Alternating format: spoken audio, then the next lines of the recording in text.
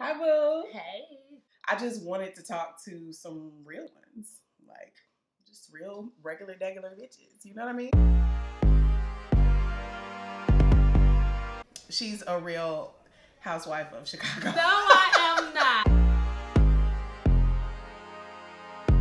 We got this red table talk vibe going on. Come through, bring the check. It's easy. This feels right. Hey, y'all. I'm doing some new shit. I've been able to interview like some of the dopest black women on the planet. Well, now that I'm like kind of freelance and just out here in the world, I just wanted to talk to some real ones. Like, just real, regular, degular bitches. Me and LeQuanna actually. Kimwood. Yes, me and LeQuanna went to high school together. She's a Instagram baddie now. Are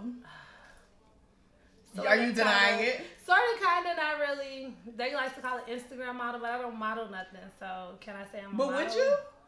Would I model? I mean, I've had flat tummy tea offers, but who really make money off flat tummy tea? They wasn't paying a lot? No.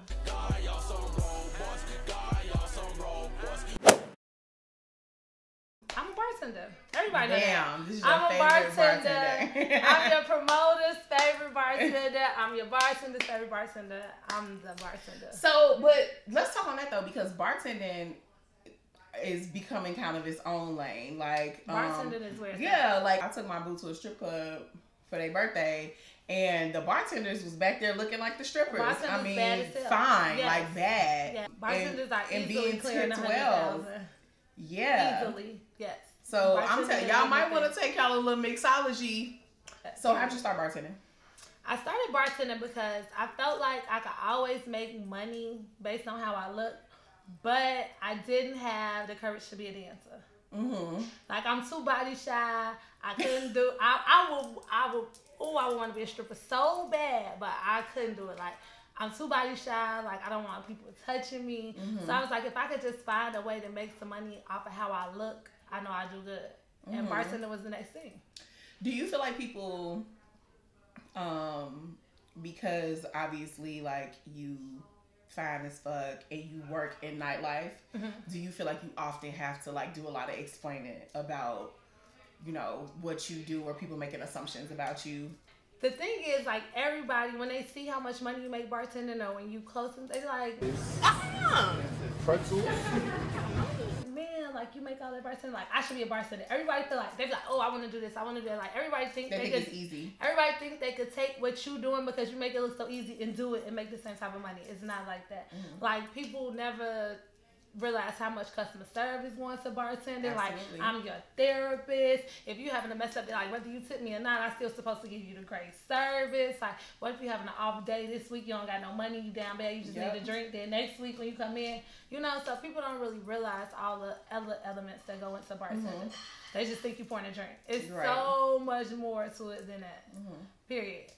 But with dating, you definitely see some problems with that. The nightlife causes problems with dating. Like, everything is fine and dandy until your ass not home at 3 a.m. After 3 a.m., it's the sense of niggas that just go off at 3 a.m. Just like, where's you at? Like, I don't care. Like, the bar closed. What you doing? Like, it's on 3 a.m. is different. But wait, here's my question now. Are these people who you meet while you're working? No. Because I'm like, how you gonna meet me at the bar? You know, and then be mad that I'm down there. Oh my God, the one thing I hate is I meet men at the bar and then they like, when can I come see you? And I'm like, well, you know, I work this day, I work that day. Like, I want to see you outside the bar. Like, I'm always at the bar. You get me at the bar. I work. Come see me here. That's always the problem. And tip.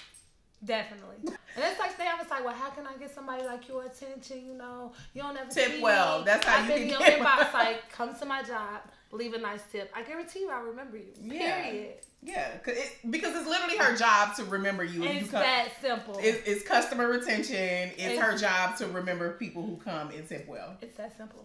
They're like, how can I meet you? I want to come to the bracket room Friday, Saturday. Meet me. Come through, bring the check. It's easy. Megan Thee Stallion. I regular be a B-I-T-C-H because that's what they gonna call me anyway. Period. Real hot girl shit. Like, you might as well be a woman out here doing what you want to do because people gonna have something to say about your ass anyway. So make your own lane and body that shit. Honestly, I always be telling girls that's like younger than me who like ask for advice and stuff. Like, look, I don't know nobody who gets older and say, you know, I really regret being a hoe when I was younger. Nobody ever says that. The problem is people wait till they 30 and want to be ho-hos. No, you get that shit out your system in your 20s like you're supposed to. And nobody has a problem with it. Or don't. What somebody else got to say about you literally just means nothing. Live your best life. I went to go visit my cousins in like the project. It's the Calumet building. It used to be on 63rd. I used to live in Broadway. It used to be the Calumet building on 63rd. I went to go visit my cousins and I got into a fight with one of the project kids. I don't know her name, but I know I did not want to fight her. And my brother was like, no, you're going to fight her. My brother made me fight her. I cannot fight her. I was doing like the pinwheel. He was like, what was that? I was like, one of them punches you got your ass land. No, I did not get my ass beat, but I just didn't have no technique yet.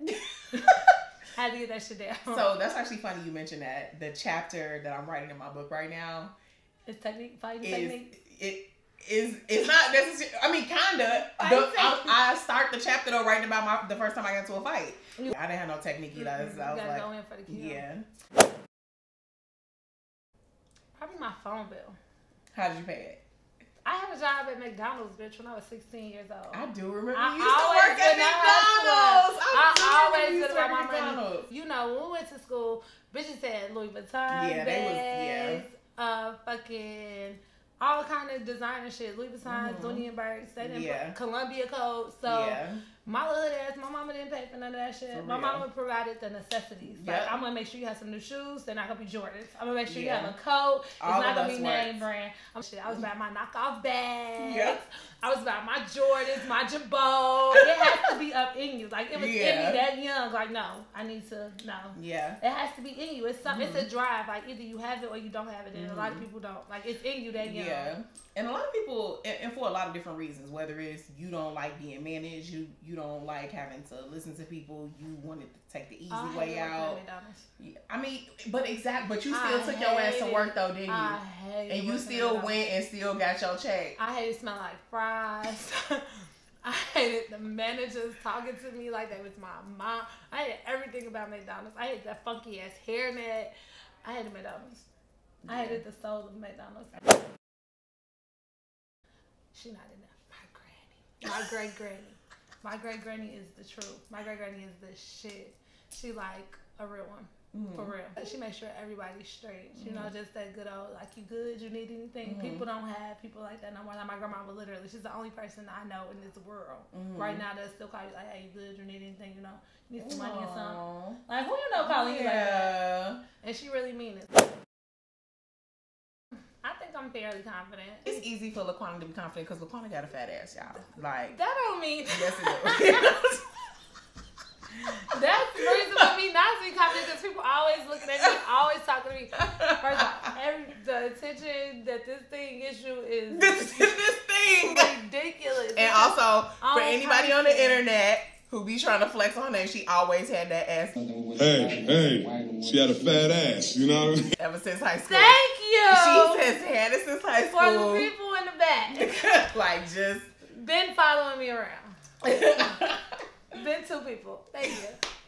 We both went on prom, right? Thank you. Thank you.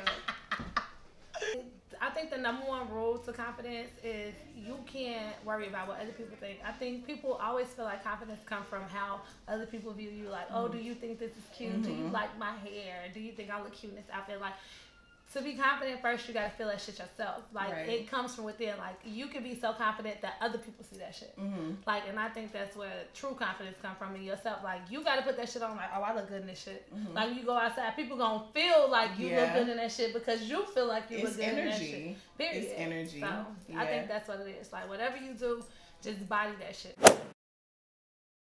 I do have a catering company, so I have like a small catering company. And I'm trying to just go hard with that in 2020. I just want to put all my energy and extra time into that. You know, it's something I've been doing on the side for a couple years, and I just want to make it the one thing that I want to. Girl, I've been cooking for like 4 years now. Really? Yes. Like, I've had. And this is something you always wanted to do? It's not really, see, the thing, I never grew up wanting to be a chef, but I've always had a passion for cooking. Like, I've been watching the cooking channel since I was like 4 or 5. Like my mom would say, like I would turn from Sesame Street and watch Mr. Food on Channel 11, girl. Like I've been watching the like Julia Child's everything. Like my mom always said, like I can't believe you're not a chef. Like my mom used to always say that, like I cannot believe you're not a chef. Like you love cooking. Like you've been watching this shit your whole life. How are you not a chef? So it's just something that's finally coming kind of full circle for me. Like it's the one thing that I feel like I'm not working when I'm doing. Like I really love cooking. I felt that. Well, now I'm hungry. Thank y'all so much. This feels right. You're not gonna look like no weirdo. I'll take. You know how when you find your high school friends on the internet when you ain't talking to them, like, it could go one or two ways. Yeah. It could be like, oh, now they sending me chain letters, or I saw LeQuanna on the search page. LeQuanna was on my explore page, and I was like, who is notice? I was like, wait a minute, this girl looks familiar. All the pretty girls went to Kenwood. That's a fact. They still say that. That is a fact. I run into people and I tell them I went to Kenwood and they're like, damn, all the baddies went to Kenwood. Like, it's not a lie. It's not. It's actuals.